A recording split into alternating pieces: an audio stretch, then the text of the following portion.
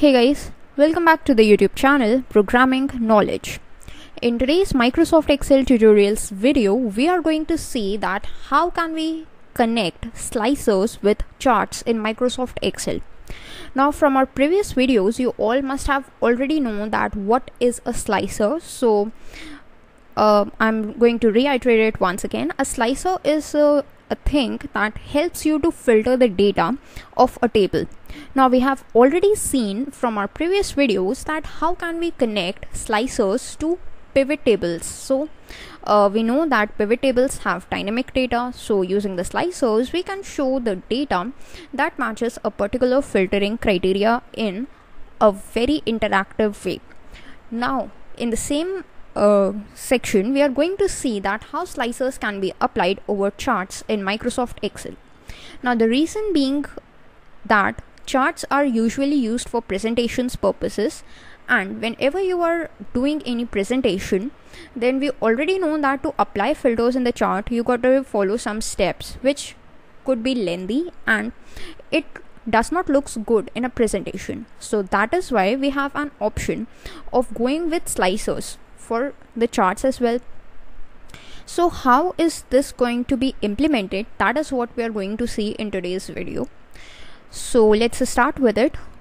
In front of our screens, you all can see that there is this data present, and in this data there is all these months from January to December, and then there is some amount written in dollars. So what it is exactly is the sales amount or the amount of the sales done over the 12 months. So first of all, let us provide it with some kind of header like months and sales. Now once our data is ready, what we got to do is create a slicer for this table. So creating a slicer for this table is like, if you just click on this table, you just select this table and then you see then there is no design tab, so you cannot create a slicer for it. So how do we do that? So for this, one thing that is needed is you got to convert it into a table. So I have just converted it into a table like this.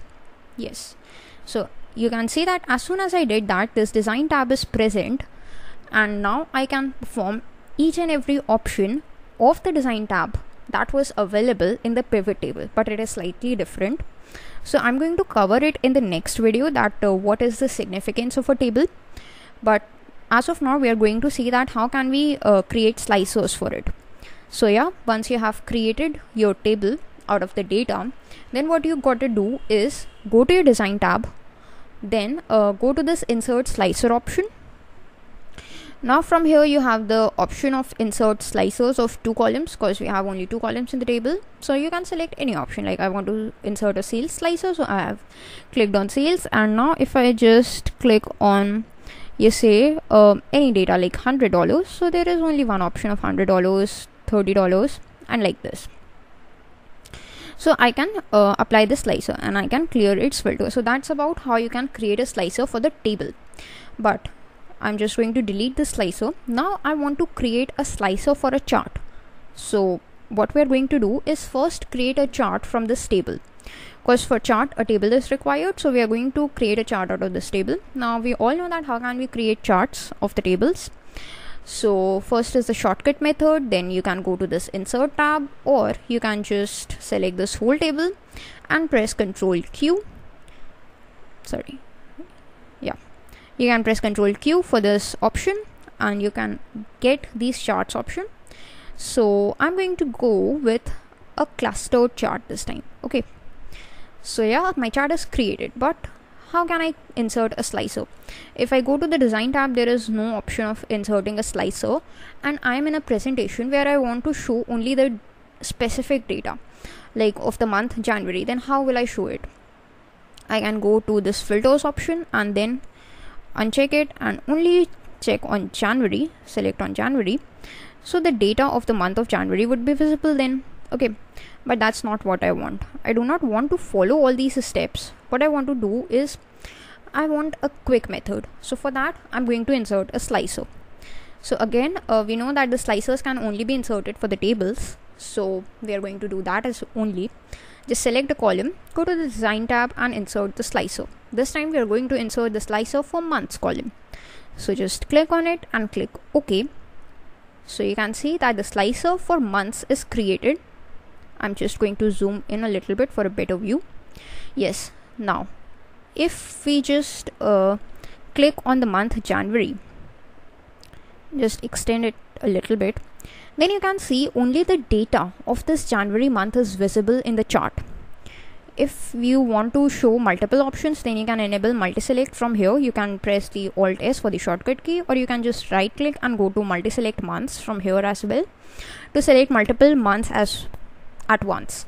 Now what I want to show is the comparative analysis of the data of 3 months. Okay, so yeah, January, February and March, that's what I have selected, and January, February, March data is visible on the table, and this January, February and March data is available in my chart.